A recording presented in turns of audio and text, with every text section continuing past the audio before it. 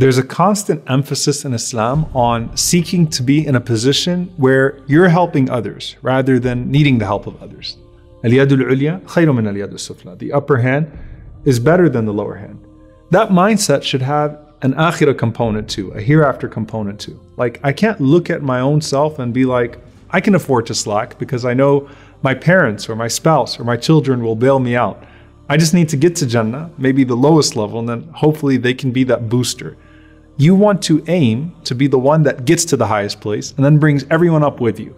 You want to be in such a comfortable place on the Day of Judgment that you are interceding on behalf of others rather than needing their intercession. Now, to some extent, all of us need the intercession of one man, sallallahu alaihi wasallam. But there's a world of difference between a unanimous and a split decision victory, or someone who's hoping for that last testimony to sway in their favor, and someone who has a chorus of voices on their behalf on the Day of Judgment.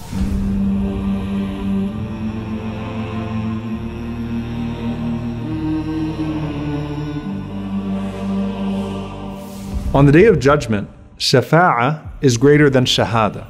Intercession is greater than witnessing. And most of the scholars say it's just another level of witness, but the difference is clear and powerful. See, almost anyone can be a witness on the Day of Judgment, but very few can be an intercessor on the Day of Judgment. And the greatest intercessor of them all is none other than the Prophet ﷺ. And he doesn't just intercede at one point on the Day of Judgment. He's constantly doing so at every stage, and that's because his status is so much higher than everyone else, and everyone is going to recognize that on the Day of Judgment. So in the very beginning of the day, when people are looking around and going to the prophets even to intercede, everyone sends us to the Prophet ﷺ. And the Prophet ﷺ says, أَنَا لَهَا, I am for it. He said, فَأَسْجُدُ تَحْتَ الْعَرْشِ, I will prostrate under the throne. And the Prophet ﷺ mentioned that Allah will inspire him with words of praise and prayer that he even didn't know, sallallahu alayhi wasallam. فَيُقَالُ يَا مُحَمَّدْ إِرْفَعْ رَأْسَكَ وَاشْفَعْ تُشَفَّعْ وَسَلْ تُعْطَى. Then Allah will say to him, O Muhammad, sallallahu alayhi wasallam, raise your head, intercede, and your intercession will be accepted. Ask, and you shall be given. Then we break it down. The Prophet ﷺ has special intercession for special people from this ummah.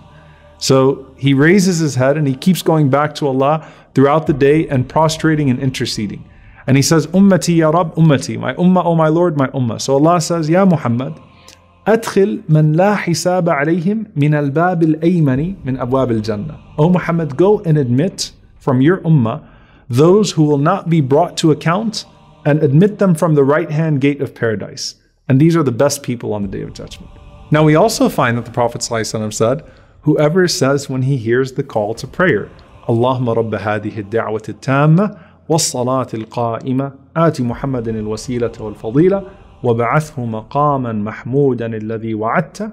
O Allah, Lord of this perfect call and the prayer to be offered, grant Muhammad ﷺ the privilege of intercession and grant him an eminent position and resurrect him to the praised position that you have promised. And then you can also say, إِنَّكَ لَا تُخْلِفُ الْمِيعَادِ, you do not go back on your promises.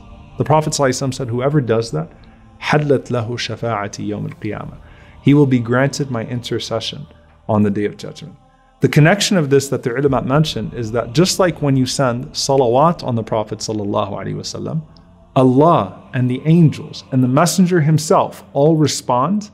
When you make dua for the Prophet ﷺ to attain this praiseworthy station, what does he do? He uses that praiseworthy station to elevate yours. Anas radiallahu ta'ala anhu said, I once asked the Prophet ﷺ, Ya Rasulullah, where do I find you on the Day of Judgment so you can intercede for me?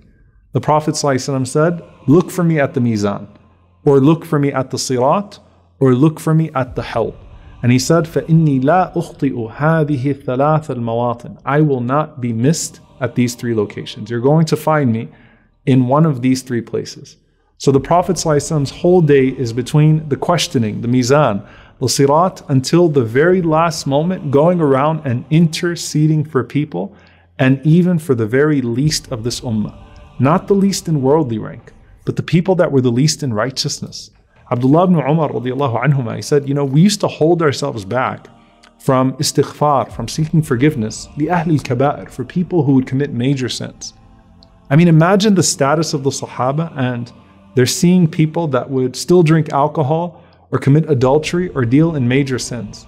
And then Ibn Umar radiallahu anhuma says, we heard our Prophet ﷺ say, verily I have delayed my intercession لِأَهْلِ الْكَبَائِرِ مِنْ أُمَّتِي يَوْمِ الْقِيَامَةِ, for the people of major sins amongst my ummah for the day of resurrection.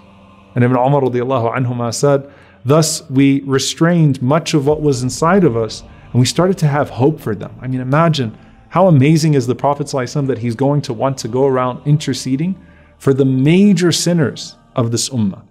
Now, you don't want to be a major sinner on the Day of Judgment waiting for that last intercession, right?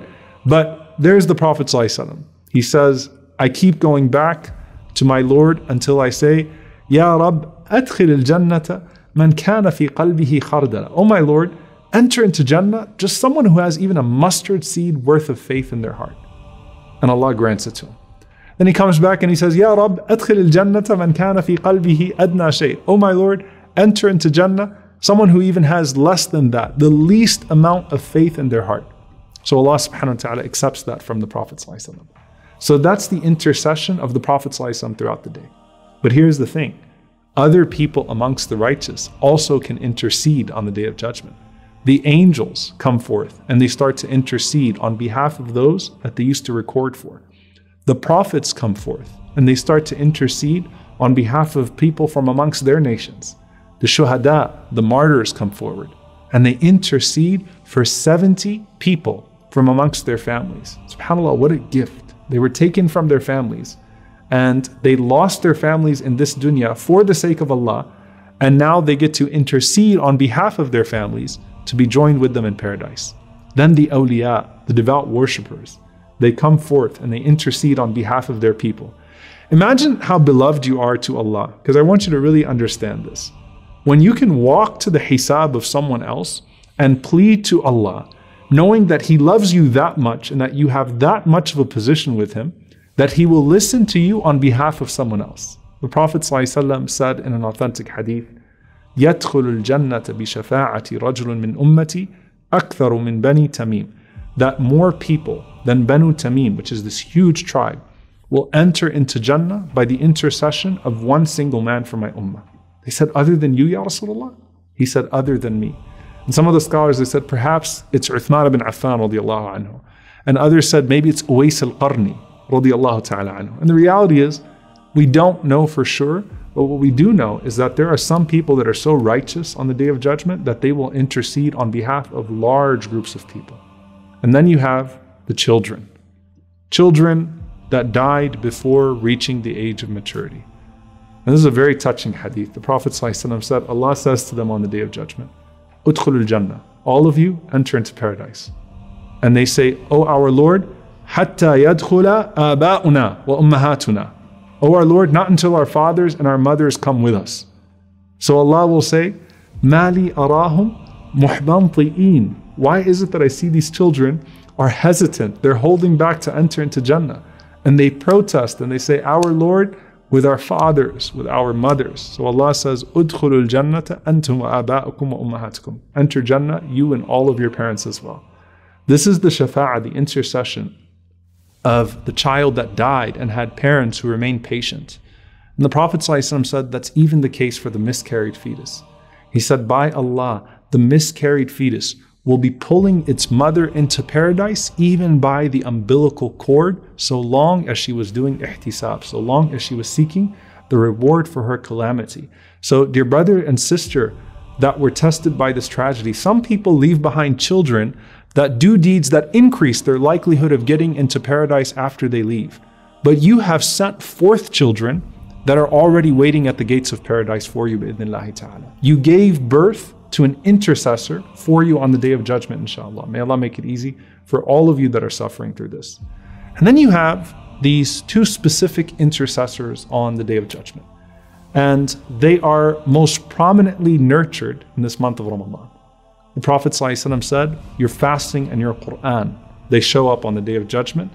And your fasting as a person says, Ya Rabb, my Lord, I prevented him from his food and his desires during the day. فَشَفِّعْنِي فِيهِ. So let me intercede for him. And then the Quran shows up and says, my Lord, I prevented him from sleeping at night. فَشَفِّعْنِي فِيهِ. So let me intercede for him. فَيُشَفِّعَانِ. So Allah lets both the Quran and fasting intercede on your behalf. Now, all of these forms of intercession, whether they're from the prophets, the angels, or the righteous, are in fact part of the mercy of Allah, right? Because no one could intercede without His permission in the first place. But remember that Allah will not be outdone by anyone else in mercy and grace. So after all the intercessors, the Prophet ﷺ said, Allah will say, بَقِيَتْ شَفَاعَتِي. There now remains my intercession. And Allah will take a handful from the fire and bring forth these people whose bodies have been burnt and cast them into a river at the entrance of Jannah that is called Ma'ul Haya, the water of life. So Allah's intercession is for the largest group of people on that day. Now here's the thing. Why wait to hope to be amongst that group of people who get cast into the water of life? Instead, استجيبوا لله وللرسول إذا دعاكم لما يحييكم. Respond to Allah and His Messenger when they call you to that which gives you life, and that is the Quran. And seek a position of not just being interceded for, but being in such a position with Allah that you get to intercede for others on the Day of Judgment. فأما من ثقلت موازينه فهو في عيشة راضية